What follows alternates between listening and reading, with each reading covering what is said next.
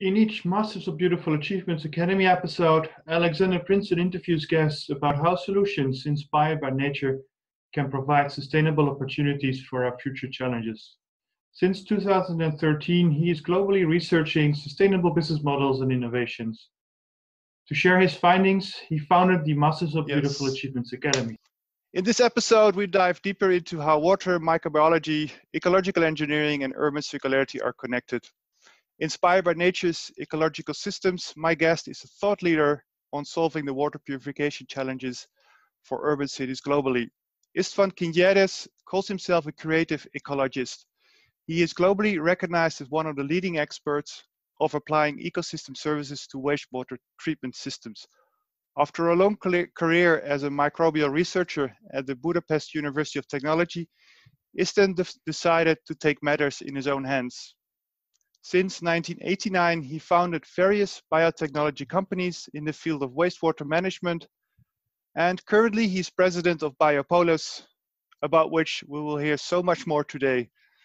It is a really great honor to have you today with us, István. Thank you very much, Alexander. It's always a pleasure to talk to young guys who are interested in these opportunities in water engineering, water treatment, and it's always a pleasure for me to talk about what I love the best, talking about the living systems and what I'm doing on this world. Yes, because we met each other, I think it's half a year ago in the Netherlands. You were giving a presentation at one of the congresses there, and what you presented as an innovative solution for wastewater treatment systems really got my imagination. If I recall correctly, it was for a local monastery and its brewery location, the Abdij Koningshoven, using nature as a biotechnology and an ecosystem services system. Can you tell us more about what your company Biopolus is about and how you got involved in this really interesting innovation? So actually Biopolus is developing solutions for cities, for urban settlements, urban environments, and solutions which I call water-based urban circularity solutions. The technology I've developed in the past decades as a really fantastic technology in itself, not only of the numbers, the efficiency and the competitiveness of the technology, but I would say that this is probably the sexiest wastewater treatment solution in the world, with a look and feel of botanical garden, a place where you can enter, you can sit down in a lush vegetation, you can hear the sound of the birds and listen to the flow of water, and it can be a beautiful place. So what we are doing, but this is the technology I would love to talk a little bit more about later, but our approach is providing not just a wastewater treatment, water recycling system, which is efficient but also which can fit seamlessly into an urban and dense urban environment. And what we are doing is really a water recycling technology which is very small, odorless, really looks like a palm house, can fit into an urban building, but also, and it is very important that it is developed in a way that it can be used as a platform technology. Platform technology means that just like you can download apps to your smartphone. We developed this water recycling system to be able to run different apps, different modules, not just water recycling, but combining wastewater treatment with organic waste processing. This smart system, we call it sometimes metabolic hubs, urban metabolic hubs, or biomakeries, can convert wastewater and organic materials into products. And products means water products, energy products, biological manufactured products, recovering resources, nutrients, producing saleable, usable, profitable products. So this is the essence of our business, which is based equally on the research and development side, developing new solutions, closing the urban water, food waste, energy loops, but also how this can be put into practice. So if I summarize it, Biopolus is a research and development platform which develops certain modules. You mentioned is wastewater, organic waste systems, which can create energy, clean water, biomass, even derived products from the wastewater stream, which are decentralized in cities or in urban areas where the need is required. Actually, Biopolus is a group of companies. Oh, okay, yeah. And I felt extremely important, and based on my previous experience, both as a researcher and as a serial entrepreneur, that we need both functions, the R&D functions and the commercial functions. But sometimes it is better to have these functions in separate entities. So, but the Biopolus group is designed in a way that we have one separate entity. This is called the Biopolus Institute, which is a non-profit private R&D organization. And we have Biopolus Technologies, Inc., which is a commercial entity designed and built and managed in a way to commercialize all the solutions, technologies we have developed at the Institute, and really monetizing the knowledge.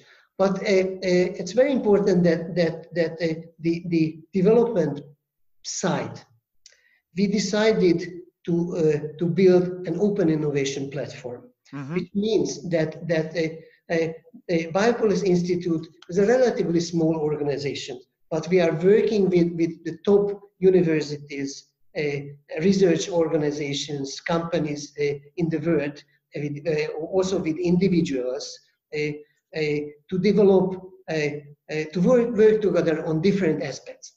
Just let me give you an example. So we see our technology, what we call this bioreactor technology. It is called the Metabolic Network Reactor system. I will come back to this later. This is very much the next generation of the technology which John Todd started 20 years or 25 years ago in the US as a living machine, but this is now the most advanced version of this concept. But we use it as I said, a platform technology. We are developing certain additional modules, just like, for example, urban farming solutions, or which can be added to a water recycling system. But also we are working with companies and organizations to develop other apps. just like if you think of the iPhone. Apple developed the iPhone, but and a few apps integrated into the system.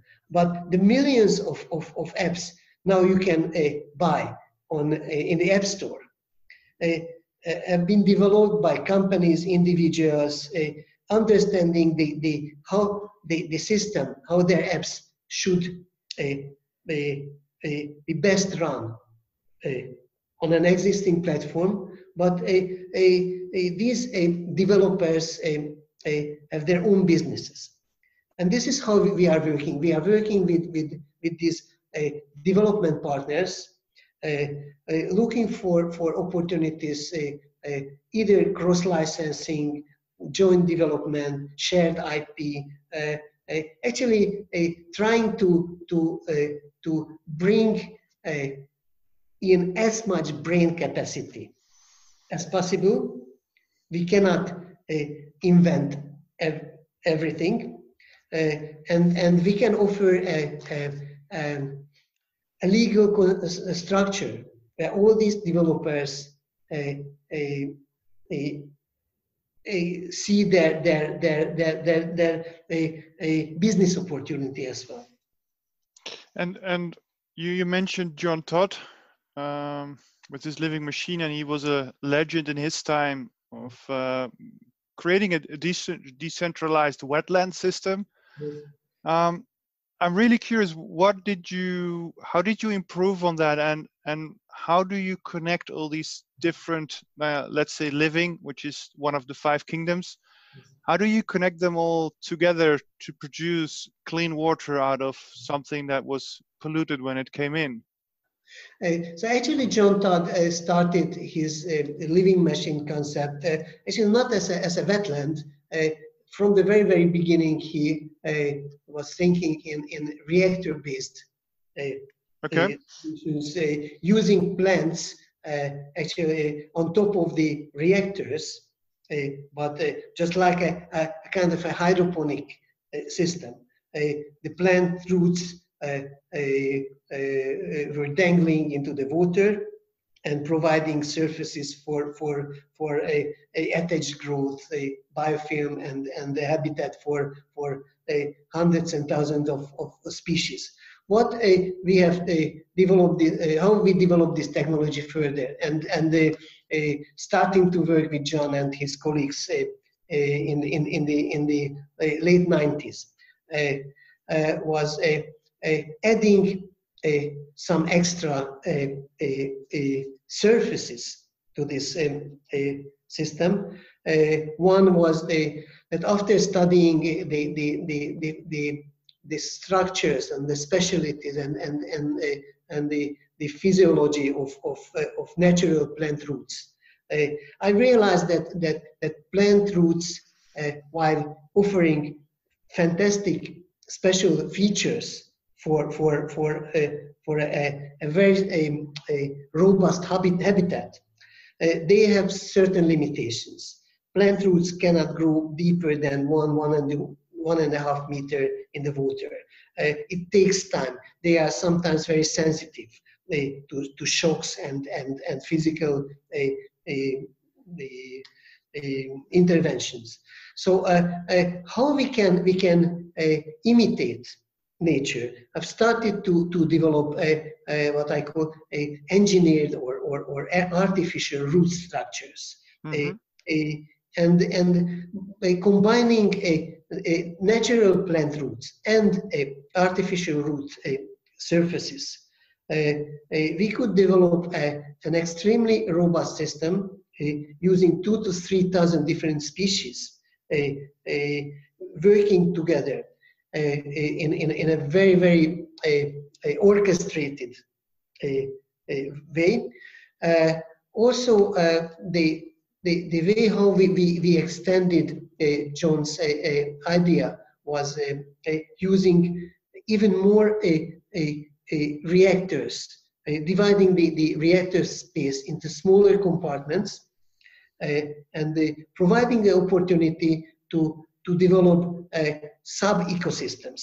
So Imagine that each reactor with its attached growth biofilm biomass structure can be different from each other. So if we offer an opportunity for an ecosystem to adapt to certain compounds or special tasks, and using these reactors in an intelligently connected network of bioreactors, we can extend the capacity and of the system. It means that just imagine that for these organisms, from microbes to much higher organisms, wastewater and organic waste is food. So if you put all the food in one bowl, the soup, the meat, the pasta, everything, it really it doesn't feel good. But if you create a spaces where an ecosystem can really focus on those special diet, it can be much more efficient. The bottom line is that developing further the living machine concept, we could provide a wastewater water recycling system which can be less than 1/10 in footprint, in size, than conventional systems. So imagine, this can be from a water treatment efficiency, meaning the effluent quality, can be really spring water quality. So how to convert wastewater, sewage, to spring water in a extremely small, beautiful building, which can be even built vertically in the middle of a city. This is what, and using much less energy, a much better effluent quality than any conventional wastewater treatment plant can offer now on the market. So this is what we have in our hand. But as I said, it is not just about cleaning water and recycling water, but it is about using and connecting the different flow of materials and energy in an integrated way, just like in nature. And you mentioned the decentralized approach. What I think the question is not whether we should build centralized or decentralized systems. We need both. We need a cellular approach, an interconnected network of nodes, which can close the loops. Because an urban circularity doesn't mean that once you have a single pass flow-through system, a city, everything is coming from the outside, water, energy, food, and after digesting these flows, the cities put outside the waste. So making a city circular doesn't mean that, okay, then let's create one big loop and now we are going to be circular. Nature doesn't use this approach. So we need to use multiples of circularity, multiple loops, depending on the available resources and depending on the needs. So a city may have hundreds of decentralized systems which are connected in an integrated network. So this is our approach. So there are two questions arising. We all know that there are a lot of medicine and other properties in our wastewater, which the current wastewater companies have challenges to extract. We have something that's called the norm. But then again, you can debate whether it is sufficient for human health. And the second question is, I like to know more about the centralized and decentralized bit, but let's pick the first one and then move to the second one. Yes. Yeah. So first, circularity has two big challenges. One is that once the stuff is coming back and again, it can be all the harmful components can be concentrated, and this is something which this is why we are working very closely with the European Space Agency.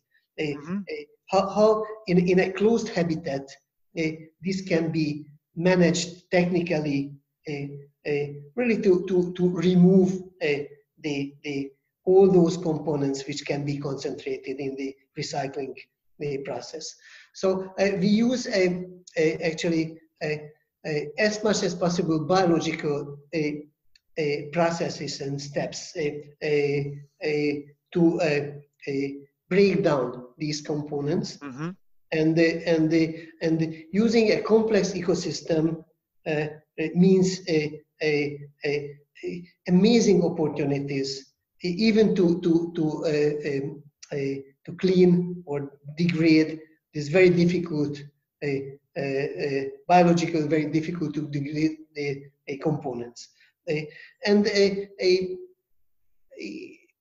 Of course, if it is necessary, we can combine biological methods with physical and even chemical processes, because I am a chemical engineer and a biotechnologist, and I know sometimes it's funny that if people saying that this is chemical, it must be bad. If it is biological, it must be good.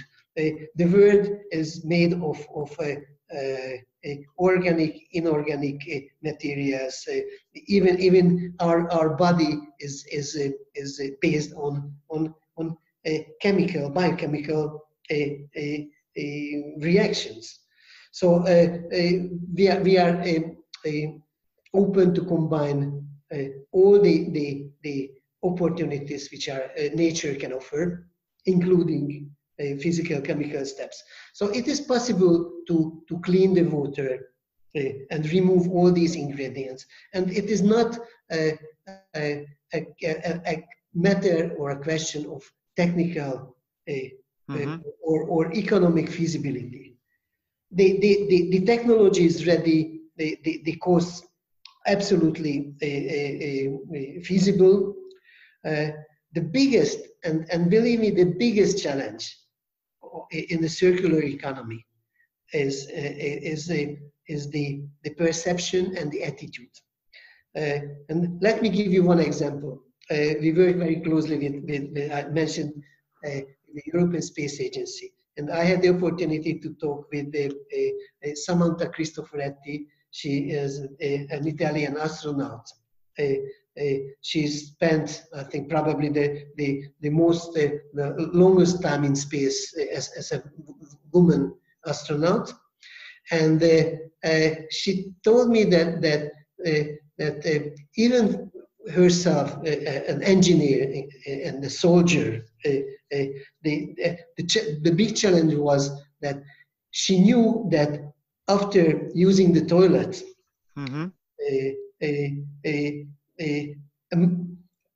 2 minutes later, when she washed her hand, she knew that the water was recycled, and when she go to wash her hair, the same stuff, the same water was recycled around and around. So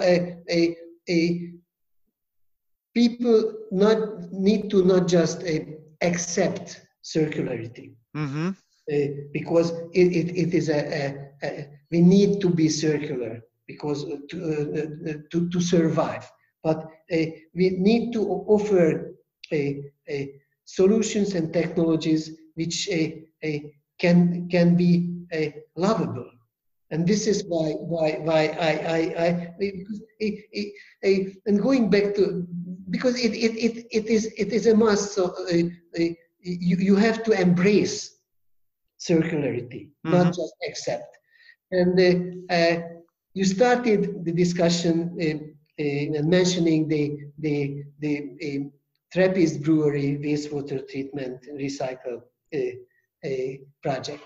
This is the first project we built. We currently completed the installation, and really it is 100% water recycling facility, which cleans the water from the monastery and from the visitor centers with 250,000 visitors a year, and the brewery wastewater. And when this facility was opened actually a few weeks ago, in the ceremony, opening ceremony, between the plants, the beautiful flowers and plants, Father Isaac, the prior of the abbey, said that, look, this is the place where water is reborn. And it is not just a wastewater treatment facility. And it is not enough to pray 7 times a day, and praying that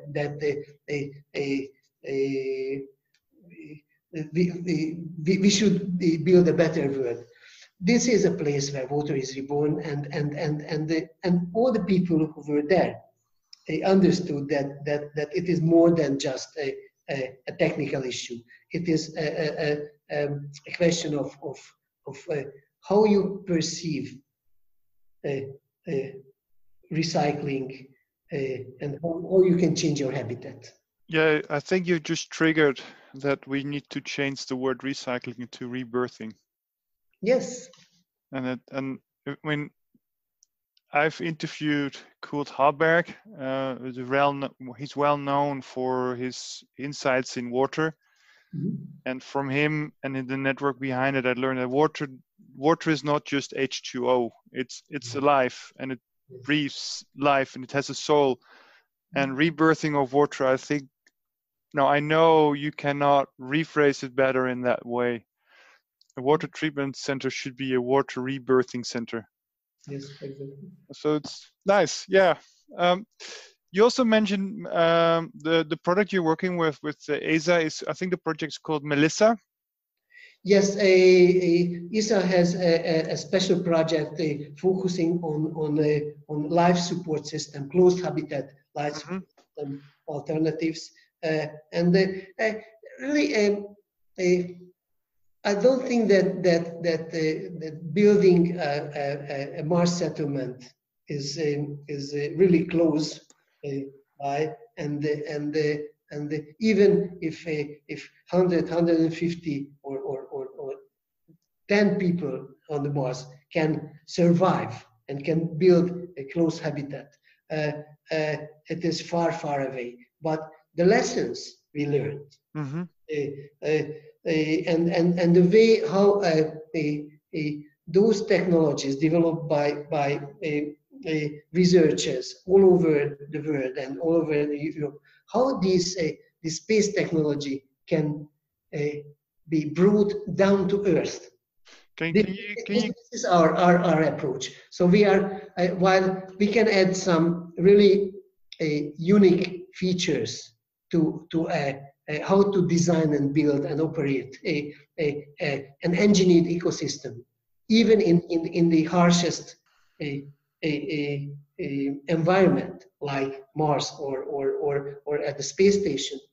The key is that how we can use this vast knowledge from space technology and make it available and integrate with our system and make it available to hundreds and millions of people down here on Earth. Can you give some examples of those closed loop systems being developed. I'm asking you this because in my conversations and in my intervention with companies and individuals, I always make the metaphor that we actually are already living in a spaceship called Spaceship Earth. And there's another spaceship orbiting our spaceship, which we call the space station. And the circularity in something that is sterile, which our space station, is proving to be a tremendous task. Whereas if you reflect from the space station to the spaceship, you recognize that all the circularity and all the integrated systems are already in place, which in theory, the circularity or rebirthing of material flows should be much easier. We know that technology transfer from the space station and space technology to our living spaceship is progressing very fast. Solar panels are one of those examples.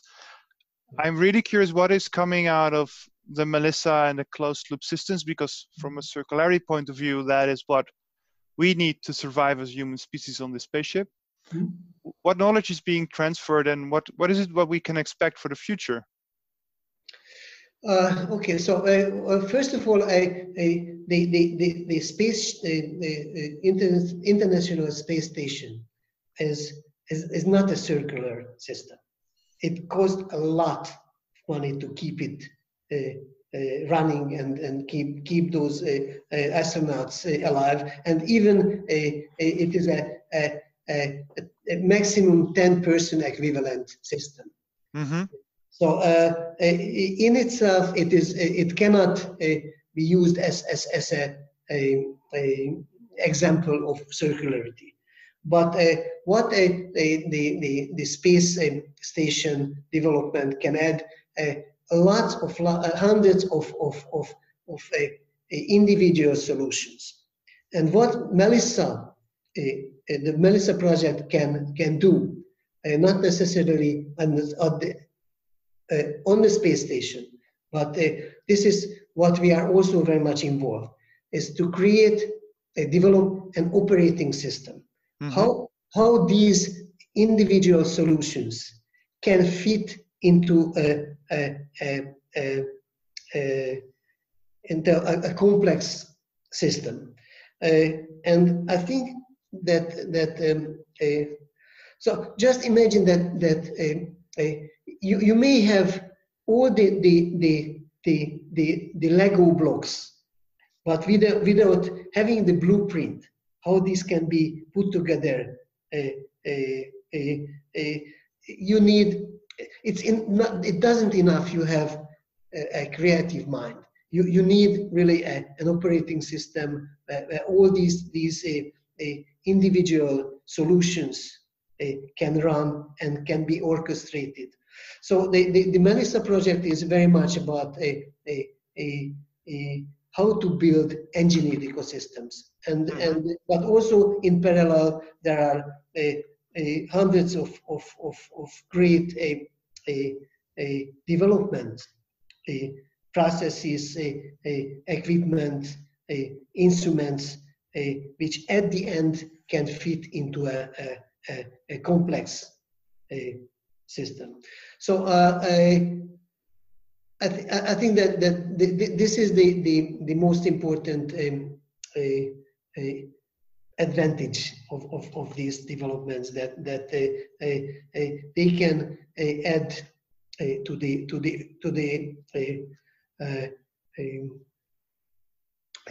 how they call it is just a second.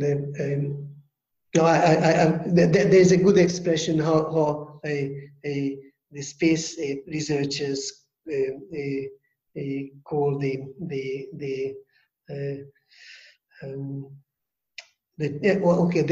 terrestrial market space. So these developments can be brought down for terrestrial applications. Okay, and as you mentioned, explaining how the Biomakery or the urban metabolism project works, you were talking about decentralized units working as with working as one system, or do you have a lot of small systems and somewhere a bigger one which cleans certain particular waste streams? Was that what you wanted to explain? Yeah, so actually, we are developing these individual biomakeries and metabolic hubs. Yes. In a way that these can be connected into a bigger network. The challenge is that these systems can be run as on its own, as a separate unit, just as a single cell microbe. But if these are can be connected into a multicellular network, the advantages are much bigger. And I think it's important to understand that when we are thinking of urban circularity, we have to understand that cities are built from urban cells, and it's surprisingly the urban cells are surprisingly the same size. So imagine that the 35 million Tokyo agglomerates, metropolitan area, is made of the same urban cells than, let's say, Amsterdam or Stratford-upon-Avon in the UK, in England. Typically, these urban cells are between the size of 10 to 20,000 people. And cities can be considered as kind of a multicellular organism. So some functions can be done on the cellular level, some in a bigger, in a tissue level, an organ level, or in the full body level. And we have developed a control system and the design system. That these individual hubs can be connected into an orchestrated network. So there's some thoughts coming through my mind. Can you name a couple of projects and cities you're working in? Because I think that makes it a little bit more practical. Yes, okay. So there are a few projects now in the pipeline in the Netherlands. One I mentioned, the Trappist Brewery water recycling system, which is going to be combined with the energy and organic material recovery. There is another one we are in the process in Eindhoven, which is the former Philips factory. There is a big development, redevelopment of this industrial area, and we are going to build a wastewater treatment plant which is vertical in the middle of Stripe S, which is this industrial area, and they can serve not only a decentralized water recycling system, but also to clean the groundwater of a contaminated industrial site and recover energy and do other jobs. There is a project. We have a couple of projects in the Gulf area, in Dubai, in the Emirates, where water recycling is really is at the top level. And one project is now in Dubai is about to build a wastewater recycling system, but which also serves as a R&D facility and an educational platform for the American University of Sharjah, which is one of the biggest universities in the Gulf region. We have projects in China, in Japan, for example, in Japan, we are working on a technology how to convert hundreds of thousands of man-made ponds you can find in Japan, now completely useless. These ponds were built in the past centuries as irrigation ponds. Mm-hmm. But now all these, or most of these ponds are engulfed by the cities. And how to convert these urban water bodies into a space for wastewater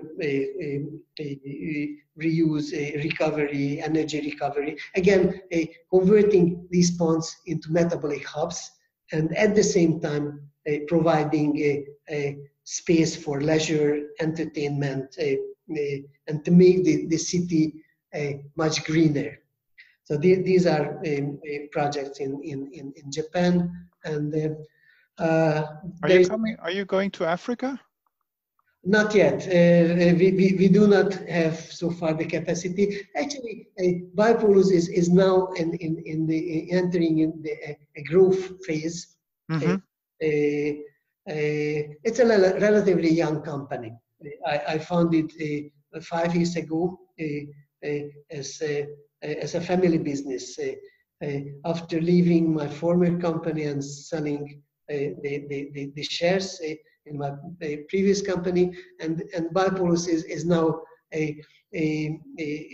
really going to be a global solution provider. But so far, our focus is in China, in Western Europe, very much focused in the Netherlands, and now in the UK, and in the Gulf region. We started projects in the US. It's a very, very interesting project. When you think of a decentralized system, we identified university campuses in the US as one of the most exciting urban settlements with tens of thousands of students, and how a water and energy and material recycling system of a university campus can be built and make the campus more efficient, more sustainable, more circular, saving money and cost. But also these facilities, these metabolic hubs of a university campus, can be used as a living learning laboratory, an educational center.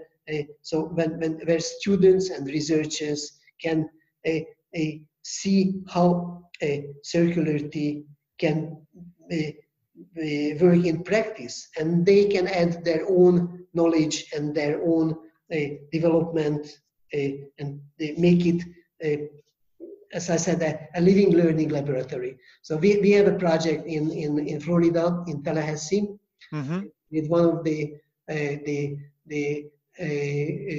eldest black universities in the US, with FAMU, the Florida Agricultural and Mechanical University.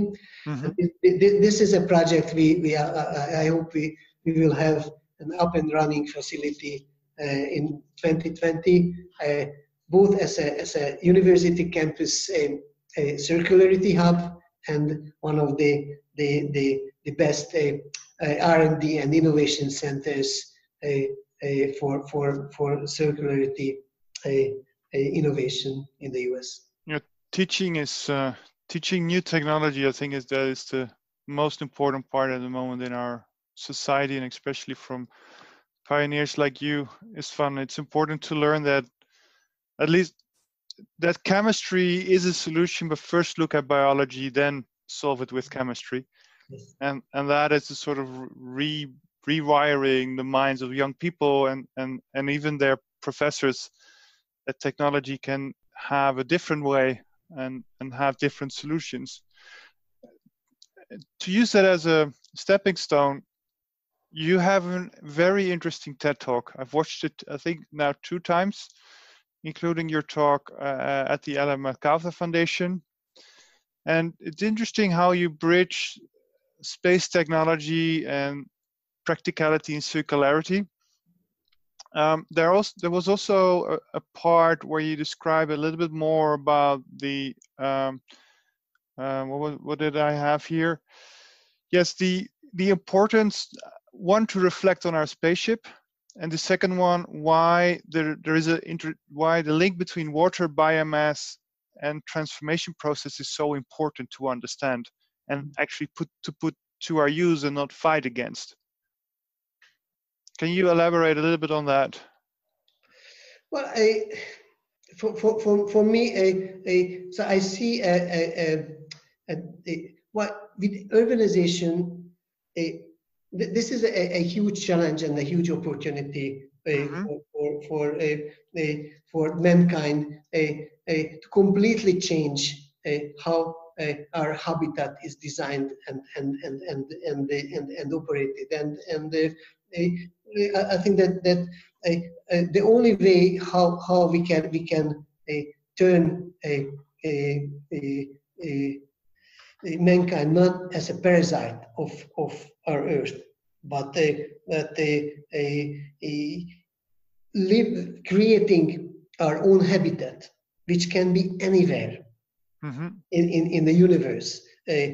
How we can create a life, how we can create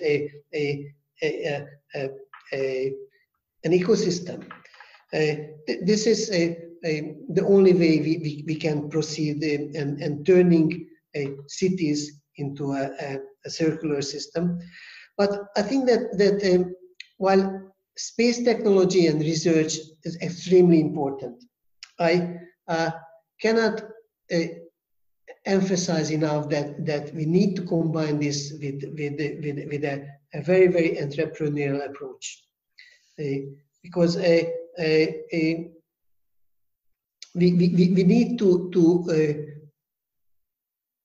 to understand how these solutions and processes can be put into practice, and I think I'm really proud of being both a researcher and an entrepreneur, and because it's not only to implement circularity and sustainability is only a part is about technologies, but we need to change the mindset. We need to change the attitude, and the only way to do this is to build examples. Yes, and talking about your experience as an entrepreneur, can you share some highs and lows of bringing inventions to the market? Yeah. Well, first of all, it was really funny. I was born in a communist country, and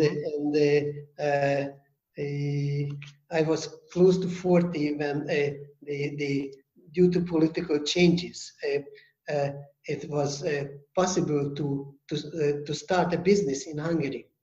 So when it happened, I left immediately the university, took all my patents, inventions, and started a business. Since that time, and this happened 25 years ago, and I became a serial entrepreneur. I started a business. It was great. I sold it. I started the next one. It was a big failure. I learned a lot. So I think that for me, I use the analogy that when I was a young guy, I read a letter from Arthur Rimbaud to his friend. Arthur Rimbaud, the French poet, wrote to his friend that look, my friend, I really would like to write a poem which can be used as a chair. Bingo! I said that it's fantastic. I have the same idea, but the opposite way around. I really would love to build things which you can feel, touch, and feel, and it works. It has dimensions, just like you can sit on it. But if you can do it in a way that those chairs can teach you, tell you about how about yourself, about the life, about the meaning of life. Mm-hmm. And I try to combine entrepreneurship, business with this kind of mindset.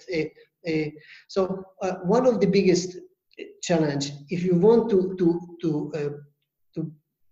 create a good business, you of course you need to know what is happening on the financial side, but it is not enough to have the goal to make money.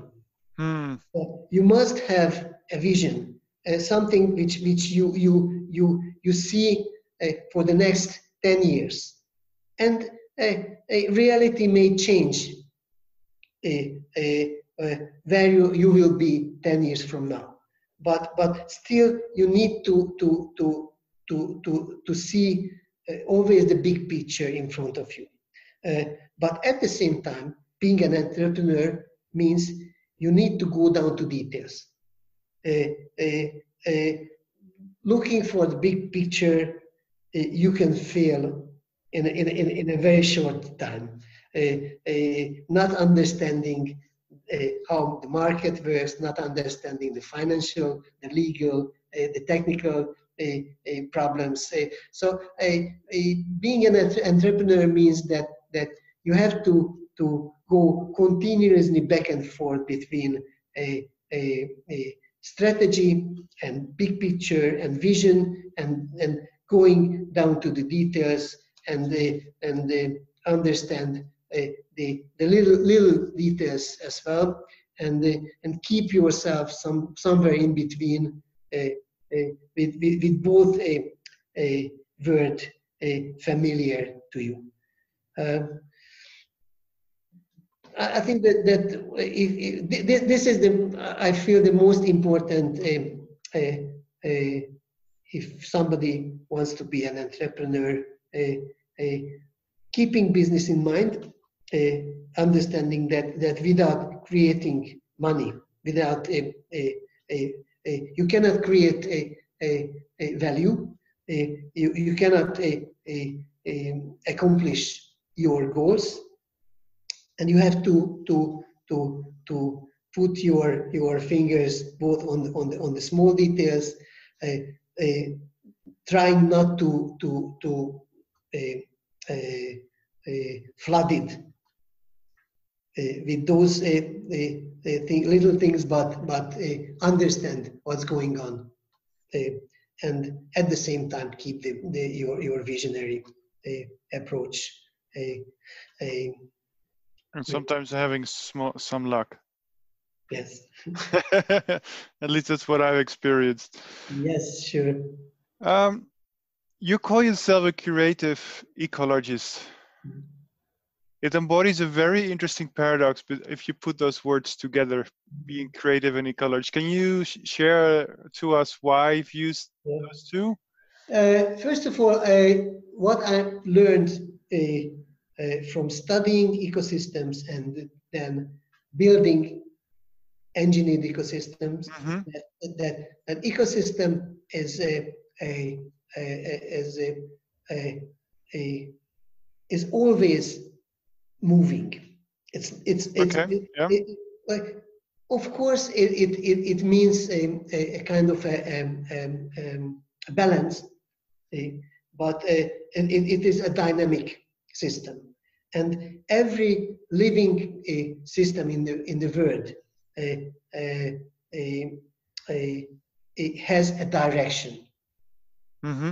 So evolving and looking for opportunities and fill the available space a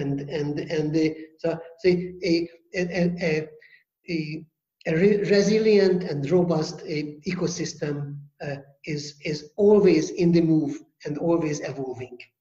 Yeah, sounds like a child.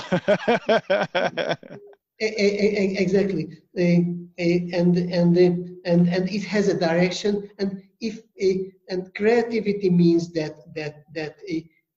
you always have to find in every minute see what a nature or what your environment offers you, and see the challenges and develop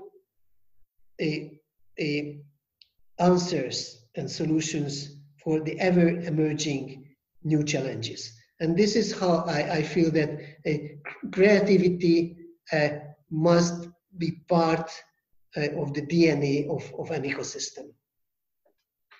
Yeah, which sums it really nice up.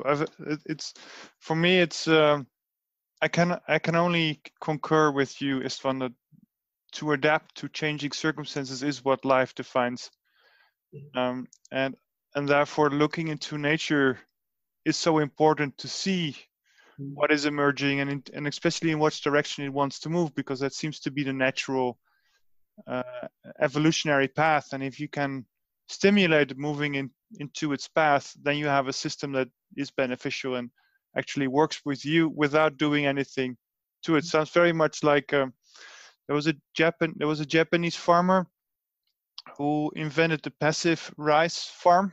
Yes. The one straw farming, and he actually only came to the farm once a week, looked at it, talked to the weed, maybe put some weed, and then went back again. And all the farmers were working extremely hard. But he figured that he sort of was in sync with nature and how it wanted to move, and he ensured it had the space to move in that direction. But I think it's very important. Of course, you need to understand how nature works, and there are things we need to discover. But I see the biggest challenge and the biggest opportunity when you can see what should be there, but currently is not there. If you can realize that the system offers you something and waiting for a solution which is not there. So seeing the missing part is the biggest challenge and the biggest opportunity. Discovering things around you, you haven't seen, even if those are in front of you. Of course, it is very important, but discovering the void, which has to be filled and can be filled, and the system is ready for this new addition. I see it as the biggest and the most challenging and interesting part of being creative. I can imagine. And while you were talking, I realized if the debate at the moment of the dialogue at the moment with city planners is the fast transition of cities, new electricity systems, new wastewater systems, different type of buildings. They have to deal with so many challenges. What would be your tip, your hindsight for urban planners and architects to find a way to adapt to systems like yours and other ones on the market, and find ways to implement that into the actual reality of city planning? So I think that again, the biggest challenge for city planners and the biggest opportunity is to understand that cities are living organisms. Mm-hmm. ecosystems themselves. And if you understand this, then the next step is okay. How to understand the metabolism of these organisms, and the moment you start to understand how the intestines and the liver of the city and the kidneys work, and the flow of materials and energy, and the flow of information and the flow of people, how it can and should be organized into a living system. This is what I see the next step in urban design is understanding the metabolic pathways of a city, be immersed in metabolic mapping, and actually, I currently start to call myself, beside the creative ecologist, as a city doctor. So to understanding the metabolism of the city, and identifying the problems of urban metabolism.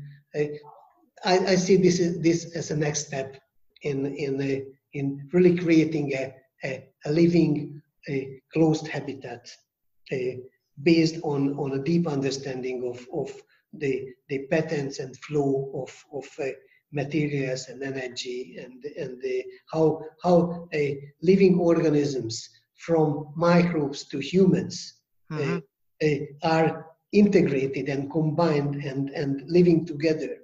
And I think that recently, one of the most interesting new knowledge was about that we are not alone. I mean that we humans are living together with more than 10,000 species living inside us and on us, and the moment we realize that we are living in a symbiosis of the hundreds and thousands of species are really live in symbiosis, even in a human individual. Then this knowledge can be extrapolated and to make cities more resilient and efficient. Yeah, so to summarize that, once urban planners to understand that we need to go from an industrial, let's say, centralized city planning, we go to a living, decentralized city planning. Yes. It gives them also much more opportunities to adapt to new technologies and as you mentioned, make cells like 10,000, 20, 30,000 people cells much more resilient to what is coming, so they don't have to deal with expensive centralized systems. Exactly. So that's I hope there will be a lot of them listening, because there's a lot of lessons to be learned and a lot of re-education to see it in a different way. So thank you for that, and hopefully they pick it up. I'm almost through all my question is fun. It has been a really pleasure to talk to you again. And it has been I've wrote down a lot of new ideas, and I like the rebirth of water. That will resonate with me. And to end up, I always have a final questions to my guests. And that's always a question because I also often get requests after podcasts. Okay, where can we find the information? Where can we find more? Where can we learn more? Do you have any suggestions for those who are listening? What kind of books or videos that should be on their top 10 list to understand in which direction you're moving and why that is creating opportunities from a micro level, from us as humans, but also on a macro level, city planners and future urban metabolism? But actually, there are a couple of TED Talks and information available on the internet, and we are now making it more information accessible as we are expanding our work and presence in different parts of the world. But what I really would love to suggest that there are a few books which are about nature and about people, and it is of course and just reiterate that changing a world, it doesn't necessarily mean only implementing new technologies or new scientific information. It is about people, how we see the world, how it is about our attitude. And let me suggest two books which I like very much, and one is about Alexander von Humboldt. The title is The Invention of Nature, and it is about Alexander von Humboldt's New World. It's a biography written by Andrea Wolf, and she really found this great scientist and discoverer and adventurer to create a completely new perspective, how nature should be experienced, and it is. But also the book is about a personality, about a human approach, and I really recommend this even after 100 year of more than 100 years of his birth. He can give us an example how to see nature and how to see the world. And there is another book I like very much, and again, it is not only about the technical or scientific information, but really about people who are involved in understanding life and nature. And the title is the Tangled Tree. The subtitle is A Radical New History of Life. This is by David Quammen, and it's about rethinking who we are as individuals or as species, and it is from going through the concept of tree of life, from Darwin and how Carl Woese, who really found a completely new branch of life with the Archaeobacterium, and how current knowledge is completely rewriting this tree of life. Actually, it seems that there is no tree of life. It is more a network of species, interaction from viruses and humans and mammals, and so it's a completely different approach, and it is really, I think it will change our mindset, how we see living systems, from the horizontal gene transfer to the latest molecular phylogenetic knowledge. So it really rewrites how we see the life. And the last one, which I am currently reading, is it has a very good and very funny title. The title is "I Contain Multitudes," and it is about it is written by Ed Yong, and it's about a completely new view of our life as a symbiotic network of organisms. And it just helps to put things in a completely different perspective. And just like when 10 years ago somebody asked who you are, it was so obvious that you are an individual. Then, if you really want to understand why do you like something, why do you want to eat something, why you fell in love into a girl, and behind these emotions and decisions, there are hundreds and thousands of microbial species working inside you and influencing our decision. And it's actually, this is what we are trying to put to work when we design a sewage treatment plant. We started, actually I started without all these current knowledges to think about how we can provide spaces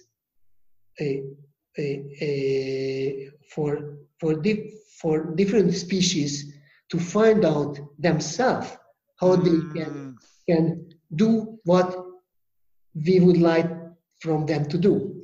And again, so it's the cooperation of and sometimes the struggles between the different species. This makes biology and nature so exciting. I haven't heard the last two, so I'm going to definitely read up on them. Yes. I have the book of Alexander Humboldt in my house, so I'm going to read that one definitely now, if it's on your recommendation list. István, thank you so much for today. It has been extremely insightful, and thank you for taking your time to share your insights with us. That means that we're at the end of the podcast, and there were good reflections on biology, water, and I think the final is that there's a symbiosis between everything, and the more we understand that, the better choices we can make. So thank you for this, and now join me for another episode of the Masters of Beautiful Achievements podcast, where we will again explore the wonders of natural solutions for tomorrow's challenges. Thank you so much. Thank you. Bye.